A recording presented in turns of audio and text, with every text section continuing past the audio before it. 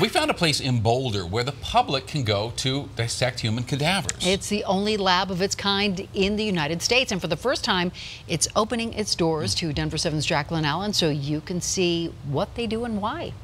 I like the idea of being very, very good at something. Inside his Boulder lab, It's innate ability. Todd Garcia's special talent may seem strange. He is internationally known as a master in dissecting human cadavers. So after 16 years, I'm finally ready to say, hey everybody, we're here.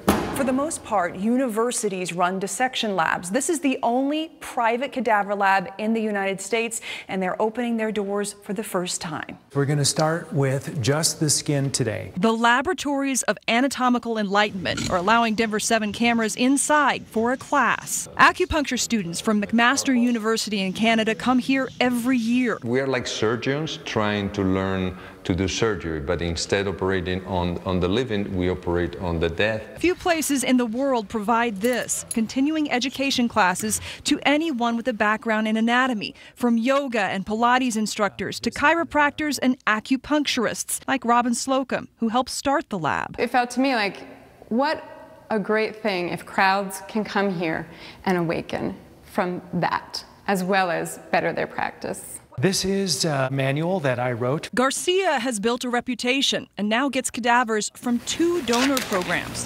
For someone whose talent is dissection, being this close to death every day may seem difficult, but he says in reality, it makes him appreciate life even more. And I'm very much aware that somebody's family member, and we treat them that way. Even though we didn't meet their family, we don't know them, but we kind of do know them because we're all the same. In Boulder, Jacqueline Allen, Denver 7.